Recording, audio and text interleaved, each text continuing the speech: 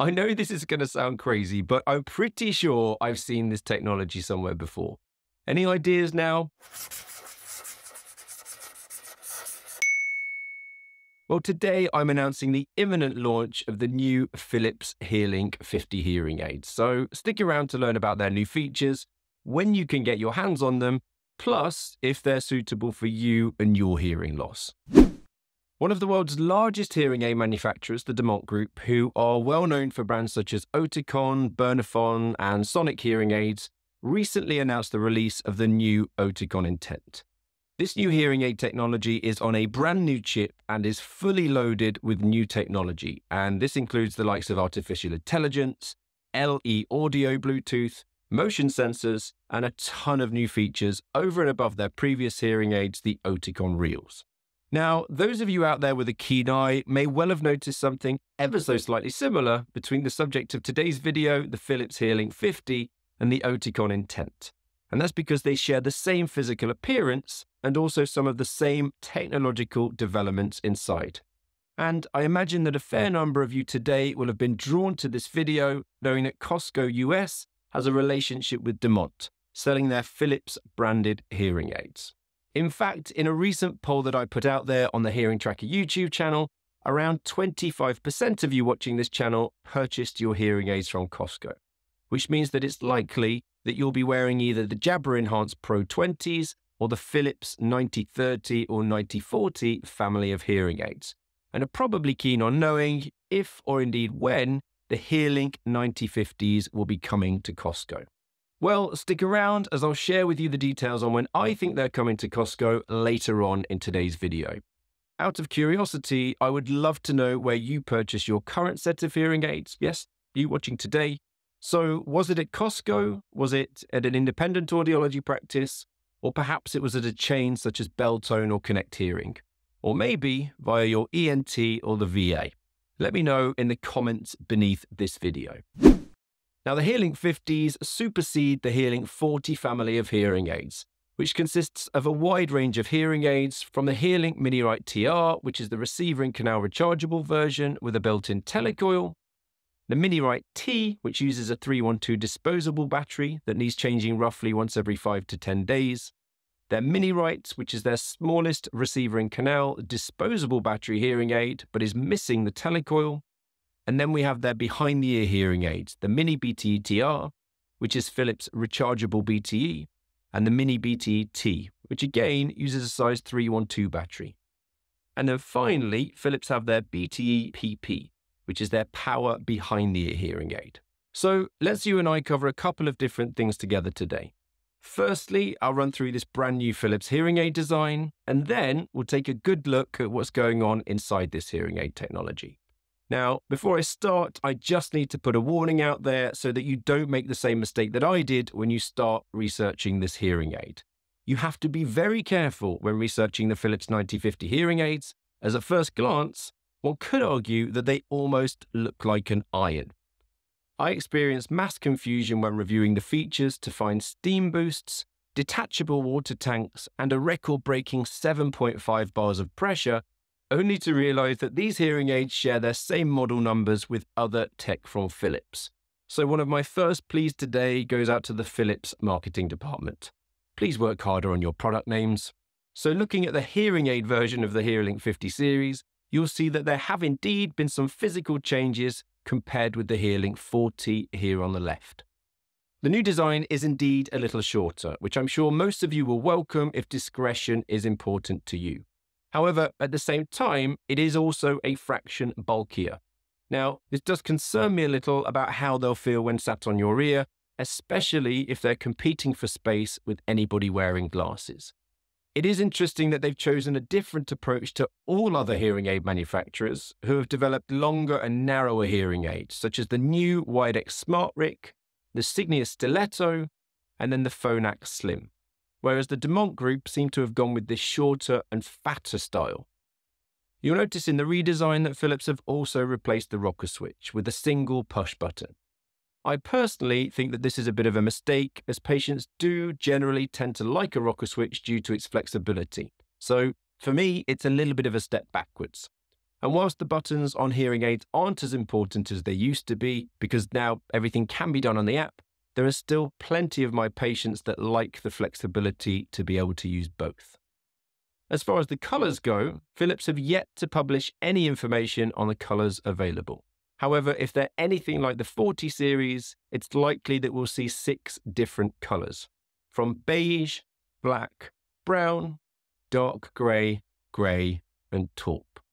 All the colours are matted nowadays, so they don't tend to catch the light, and normally patients tend to opt for a colour that matches their hair for maximum discretion. So that's the physical developments taken care of, which, in my opinion, is indeed a worthwhile change, as this model of hearing aid from Philips has looked the same for a couple of generations now. However, if we start to look at what's going on inside these hearing aids, this is where it gets even more interesting. As far as suitability goes, these images show the fitting ranges for the Philips HearLink 50. So if your hearing loss falls within this shaded area, then they're technically suitable for you, with the receivers being interchangeable between either a 60, 85, 100 or 105 decibel power level. Therefore, if you have either a mild, moderate, severe or profound hearing loss, they can be adapted to suit your needs, which is something that your audiologist will recommend for you depending on your specific hearing test results. As with all manufacturers of hearing aids, these are also available in various technology levels, from the 9050s, 7050s, 5050s, and the 3050s, with the former being the most advanced of all of them. Now, yes, the chip in these hearing aids is brand new, and yes, these hearing aids do have the same features that we saw in the HearLink 40s, but Philips have built on those as a foundation and added to them, starting with their SoundMap 3 feature. In the HearLink 40s, we saw the introduction of SoundMap 2 Plus, which is essentially the brain of these hearing aids, aiming at controlling background noise with the assistance of artificial intelligence. Philips are promising that SoundMap 3 will provide their best ever speech understanding in background noise, with artificial intelligence beginning to dominate the hearing aid space now as we're seeing various hearing aid manufacturers using it. SoundMap as a feature in itself has evolved over the last few generations with a few key developments. First of all, starting with extending the number of frequency bands from 16 to 24.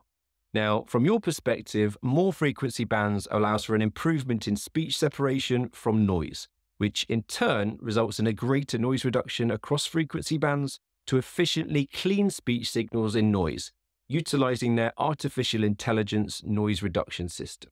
The next addition was their Sound Protect feature, which was introduced into the HearLink 9040s and preserves speech when it's in the presence of wind, handling, and transient noise.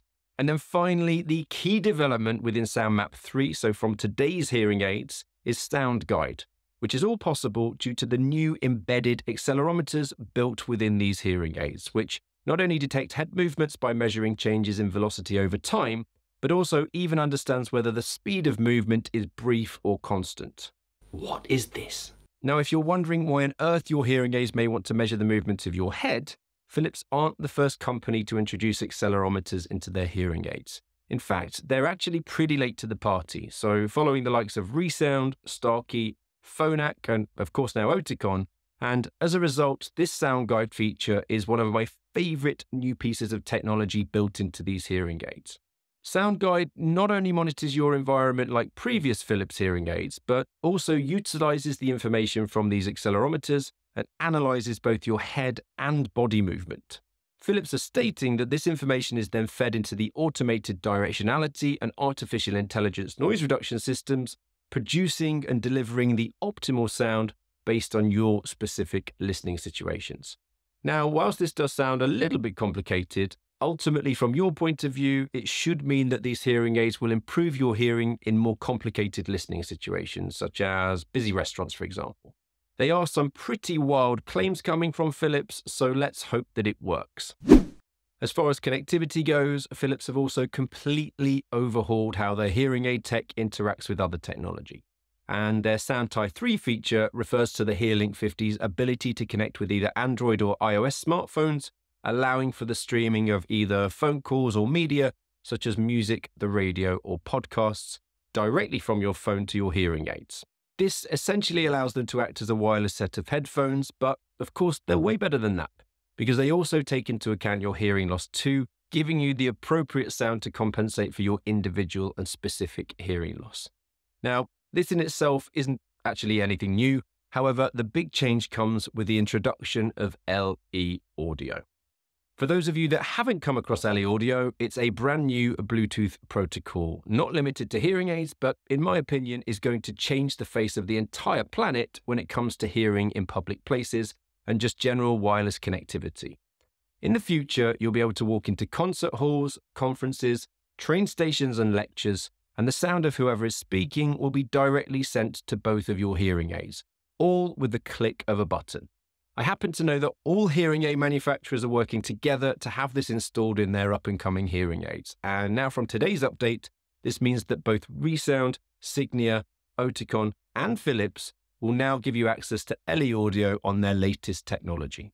In my opinion, this means that in the next few years, we'll start to see Auracast audio replace the century-old loop systems built into public venues, which is actually regulation now, and will allow for multiple hearing aid users to simultaneously connect to audio in those public spaces, all with an improvement in sound quality and significantly lower battery consumption.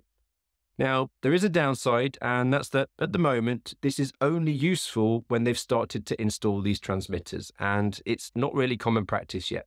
So I do think that it will be quite some time before we start to see this tech taking off.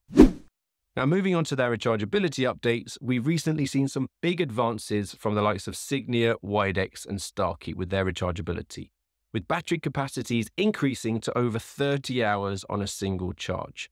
And whilst Philips have made improvements to their rechargeability, they've taken a slightly different approach now. By increasing the size of their battery, a single charge will now only take 2 hours rather than the 3 that we've seen in previous technology from them. And if you fall asleep on the sofa one night and forget to put them on charge, the next morning you can supercharge them for 15 minutes, which will give you 4 hours of usage.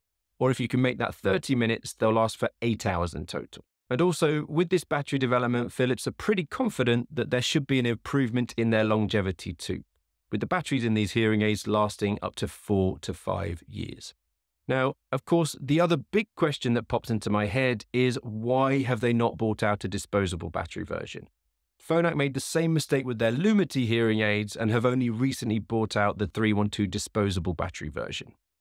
According to a recent HearingTracker YouTube poll, around 33% of hearing aid users prefer disposable batteries over rechargeable hearing aids. So my concern is Philips have potentially alienated a third of the people watching this video now. Now, I do indeed have my suspicions as to why this may be, and it's actually pretty concerning. Phonak also use motion sensors in their hearing aids, but they're only available in the rechargeable version due to the battery power that's needed to get this technology to work. If this new Philips technology is the same, and their major development in these hearing aids is the sound guide feature, which uses those accelerometers, does that potentially mean that this feature will be stripped away from a disposable version of the HearLink 50 series? I'll keep you posted on this subject as soon as they start to roll out the rest of the family of these hearing aids, and I know a little bit more information. I would love to know in the comments in this video, would that stop you from buying them? Are you personally a disposable hearing aid battery user, or do you use rechargeable batteries? Now for the information that you've all been waiting for. Will, and more importantly, when will these hearing aids be available in Costco? Well, if history is anything to go by, the Oticon More was released in January 2021, and its Philips counterpart arrived in Costco later on that year. Then we saw the release of the Oticon Real in March 2023, followed by the release of the Philips 9040 into Costco in April 2023. So, if the Demant Group continue along the same trend, having seen the release of the Oticon Intent on the 27th of February this year, 2024, it's possible that the Philips HearLink 9050s will be hitting Costco shelves within the next few weeks. As soon as I know any more, you'll be the first to find out, so subscribe to stay updated. Now, if you're interested in knowing exactly how similar these hearing aids are to Demant's other release, the Oticon Intents, then you have to watch this video.